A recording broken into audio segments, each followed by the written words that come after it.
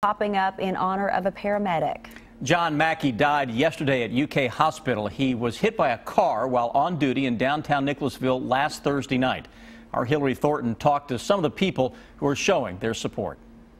The Jessamine County community is making several tributes to longtime paramedic John Mackey. One of those is by turning their lights green, including here at one of the EMS bases where Mackey worked. Changing of light bulbs seen throughout town, from the courthouse to front porches to the places where Mackey worked for 16 years.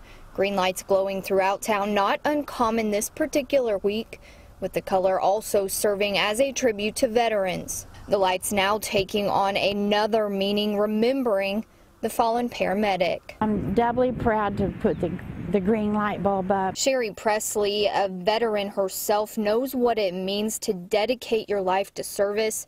She and others in the community say the green light is in memory of Mackey, but also a show of support for all EMS crews. A terrible loss.